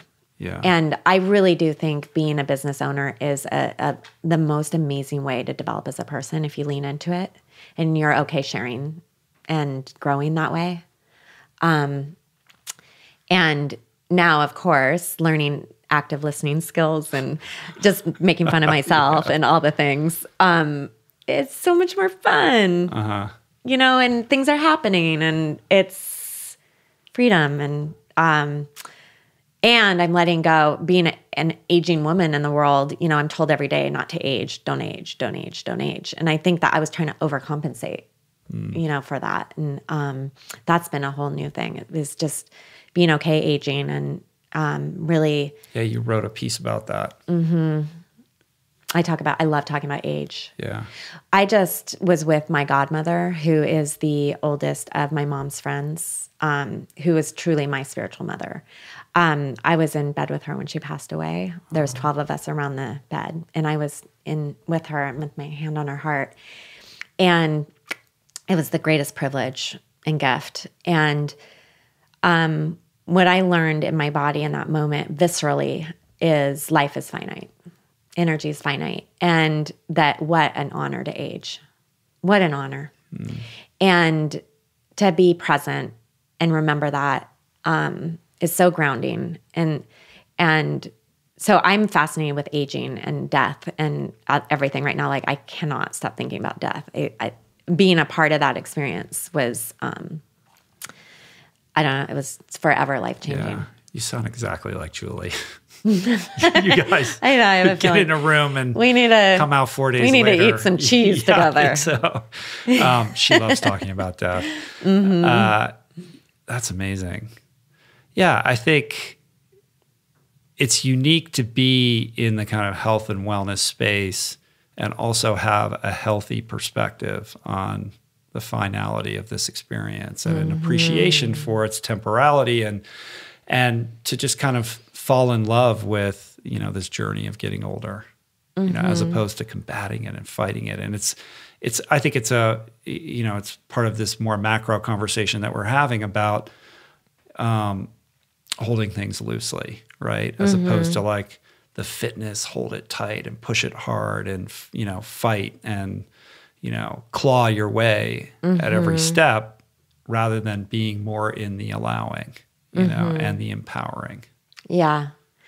Well, the other thing I want to talk about, just sitting across the table from someone that I admire so much, who is the most incredible athlete. You know, your story is so amazing, is that I think I'm interpreted often as, oh, that's soft and sweet. And it doesn't mean that it's not hard work. Yeah. Like all of what I'm talking about, I think has a lot to do with being an endurance athlete, for example. There's nothing wrong with wanting to win. Yeah. There's nothing wrong with the results and the pain and like the resilience and the grit and the pushing through and the healing, the heart, that hard work, right? And like, I just think that every one of us can practice that in a different way. And that there's not one way to do that, but it's always brave space. That when I was talking about brave space, my favorite quote is the sand and the oyster that makes the pearl, the rub. And so like with bar 3, it is challenging. You do go to fatigue. It is a struggle. And then it's learning to breathe through that struggle and look at it without judgment or shame, and then work all the way through it. That's one thing that happens in like my friend Anne says, I'm her woo-woo friend. She's like, you always bring the woo. Thanks for bringing the woo-woo. And we were talking about how woo-woo can sound so soft and easy. And I get what she means by woo-woo. And I always say I'm woo. I'm not woo-woo. I'm like half woo. Well, and I mean, woo-woo gets... We need a new word. You know what I mean? Because there's a different way to frame it, which is to be a Jedi warrior. You know what I mean? Like you have to be like rooted in some of these kind of age-old tenets that have to do with surrender and allowing, but are actually, and vulnerability, and when to lean into them and when to be in action. And it's that interplay, that balance, that ballet between the two that you know, creates the person that can not just manifest the big vision in the 3-dimensional world as you've done, but do it with grace and humility, you know, and so you have to have resilience and grit and all of those things, right? Yeah. You know, and when you're saying, when you're describing me like, oh, this athlete and all this sort of thing, like I'm just sitting here thinking about my version of your story, which is, you can find pictures of me on the internet where I'm completely shredded, you know, and I look ridiculously fit in a way that's inaccessible for people. But that's not how I look right now. You know, like I look like that for 5 minutes when I was training 2 years straight for a crazy race. And then that was over with. Do you ever look at that and kind of want to like go back to that? Yes and no. I mean, that's part of, you know, on the subject of aging, you know, it's part of this for me is embracing where I'm at right now and being okay with that. Like if I'm constantly measuring myself, you know, by a yardstick of what I look like 10 years ago, right before a race that I put everything into, then I'm going to suffer more than I need to, you know, and Julie's always saying like, you have to go out and trail run and do these things that you enjoy doing for the love of it, not for a performance goal or because you have an agenda, but because it's who you are. Yes. And it doesn't have to be about a metric. Who you are right now. Yeah. And you know, so for me, it's like, oh, people, you know, I bump into them and they say, oh, did you run 50 miles today? Or how, you know, like no, that's not how, you know, I'm podcasting and like, I haven't taken a break in 7 years and I'm like grinding like crazy, working 7 days a week. And now I'm doubling down on that because I'm going to take my first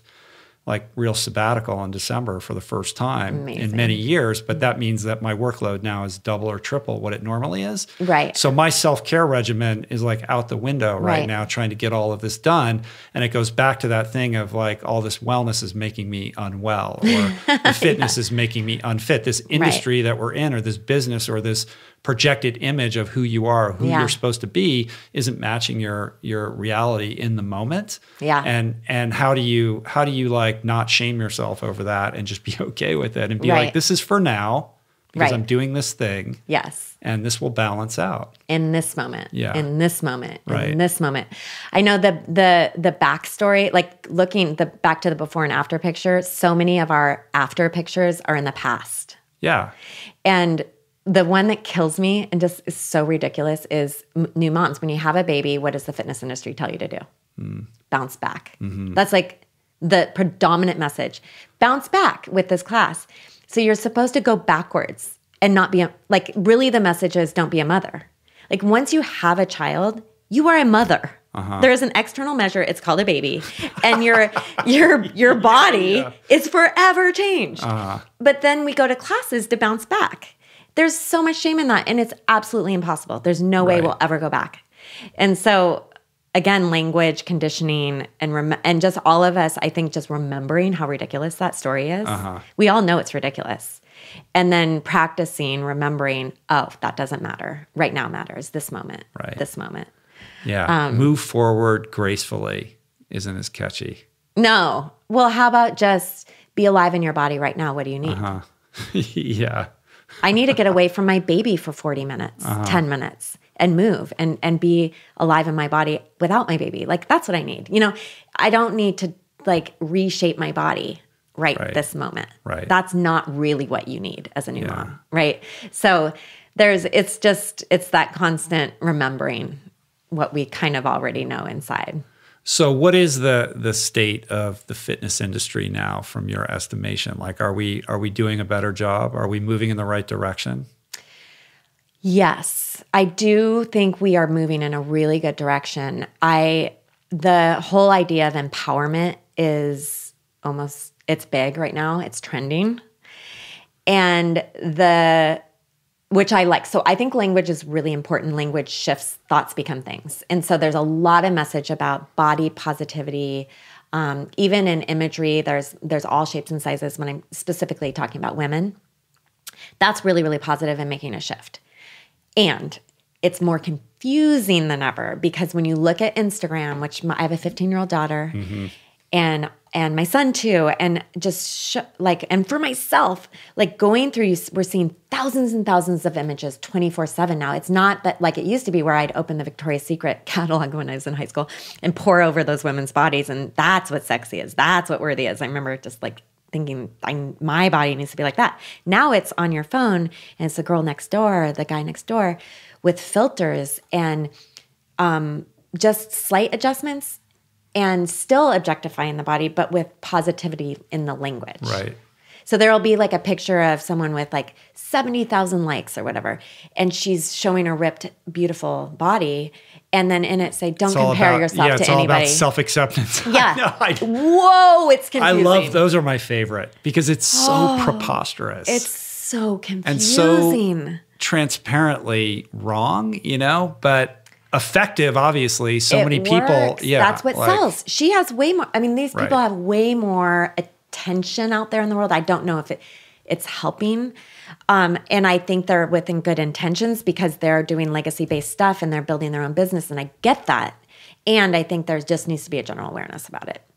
That this the proliferation of imagery is worse than it used to be. The forces in the world are more than they used to be. Yeah, and I don't think that we really understand the implications of this yet. So how does all of that affect how you parent? Oh my gosh, I feel like I'm a brand new parent right now. I feel like I have a baby in a car seat coming home from the hospital, like, give me a manual. I don't know what I'm doing. Because teenage daughter.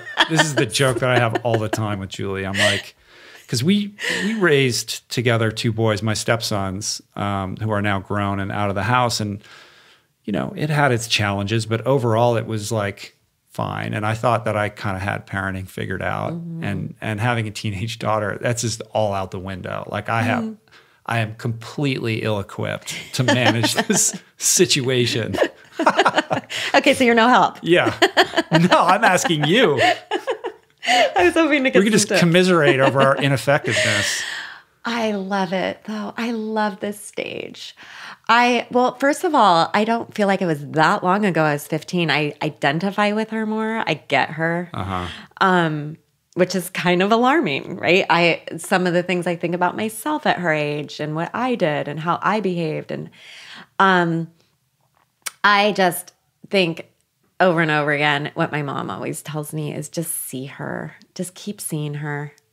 She'll share something with me, and I'll really think about a good response. And like just recently she shared something pretty important and I responded back, and and I thought I did such a good job. She's like, "Mom, you sound like an Instagram ad."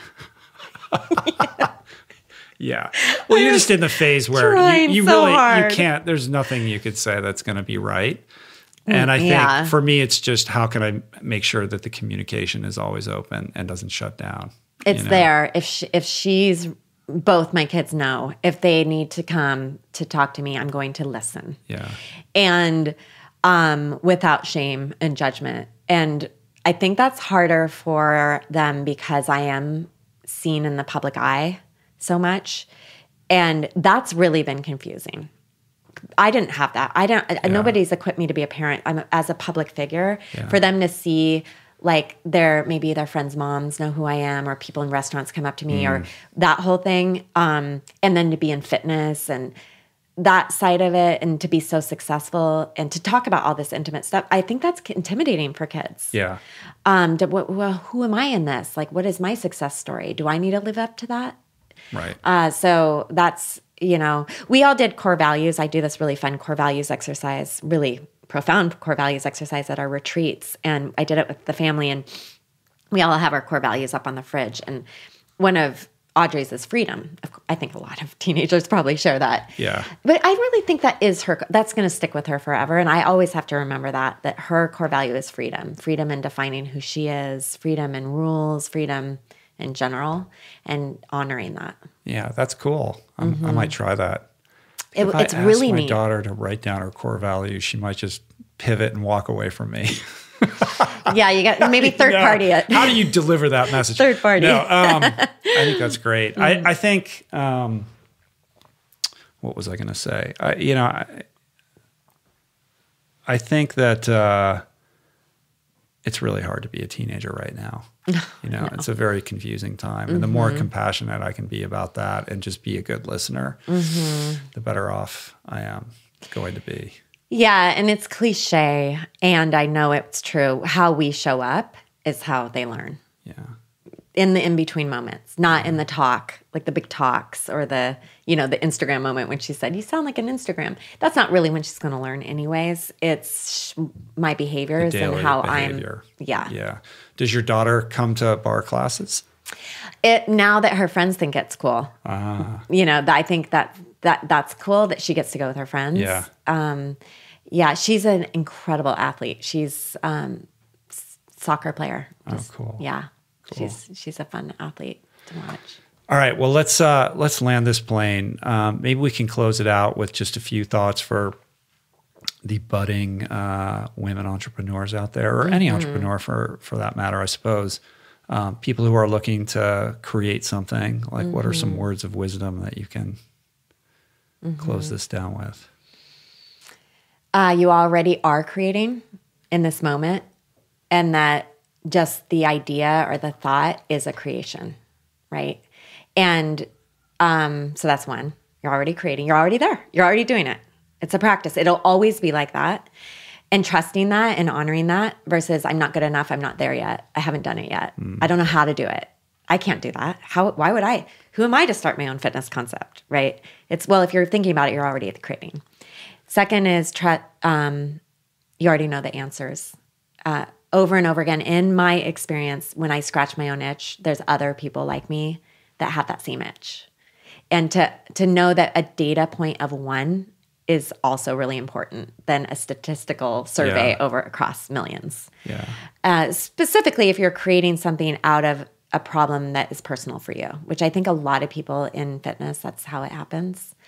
And then I would say the third is to be open to learning and just surrounding yourself with people who you can learn from and grow with, and who make you uncomfortable just enough where you're failing and falling forward and getting back up again and getting back up again and getting back up in a safe space. Community is key. Yeah. I like that idea of the N of one, like trusting, like if you are sort of integrated enough where you can trust that intuitive voice, to understand that just because you might be the only one who's feeling that's still valid. Like that's what Hollywood is built on. Somebody has an idea for a movie because it's the movie they want to see, and they make it into the world. That's how everything begins. Great products. Right? Great products and businesses start If people tell you, if you share your idea and people say, oh, that would never work, great. That means it's probably awesome. Right. Because maybe they don't, not always, but, I would be careful with that. Well, but then who cares? Try it. Right. Like, there's a sense of like, just go. If you really think and why not? Like, give it a go. I just saw Sarah Blakely speak, who did Spanx. Yeah. Her husband's a good friend of mine. He was just here a couple days ago. She's awesome. And nobody thought her idea was great. They're like, you're going to cut off pantyhose? Like, she's like, no, perfect. Nobody gets it yet, right? And I think there is something to that. Same with me. I'm like, I want to do a fitness. I don't even want to call it fitness. And I want it to be about relationships and community and fighting lonely. And I don't want it to be attached to a heritage. And I want everybody to do their own thing in a group environment. Like all these things that people are like, that's doesn't work. That's not group exercise. Yeah. That's not fitness. I'm not going to have a sales team. I'm not going to, advertise. Well, you're not going to get off the ground. It's not going to work. But we just shut out all the business books, all the noise, everything we learned at 24 Fitness, honestly, we shut out. And that's how Bar 3 came into the world. Yeah. It's cool. Sarah's hilarious. Oh my gosh. Do you follow her on Instagram? Now I do. Oh, it's the best. She's so authentic. I know. Did you see the video that she put up where she's in some boardroom and there's like oil paintings of all these stuffy men that had were barons of the underwear industry going back, like 100 years or something like that. And she's like, you're telling me this guy's going to tell me what kind of underwear I should be wearing? It's the funniest thing. And hilarious. So true. I know. And so true. Anyway. Yeah, she's wonderful. All right. Well, this was lovely. Thank you. So fun. Yeah, I appreciate it. I want to go to a class now. Yes. I'll be the only guy. There might be one or two others. Yeah. I got to find out. You'll start a new wave. There's one right around here somewhere. I'll tell you, honestly, the men who come are athletes. Yeah. I'm not surprised. It's a really good, most of them are rock climbers and cyclists and basketball players. We have NBA basketball players doing Bar 3. Yeah. It's usually the athletic bunch that can work through the anxiety of, oh gosh, they're going to be all women, which is always, it's universally women feel the same way. I'm going to be the only one that looks like this. I'm not going to be coordinated enough, flexible enough. That's I've never met someone that didn't feel that way walking into the studio. Yeah. All right. Well, I will go and I will report back. Okay. Awesome. So if you're digging on Sadie, you can find a class near you at bar3.com. That's the website, right? BARRE 3. And if people want to connect with you, what's the best way? Instagram, Sadie Lincoln. Yeah. Yep. That's it. Yep. Good. That's it. All right. Well, come back and talk to me again. Thank you. Love to. Thank you. Bye. Peace and plants.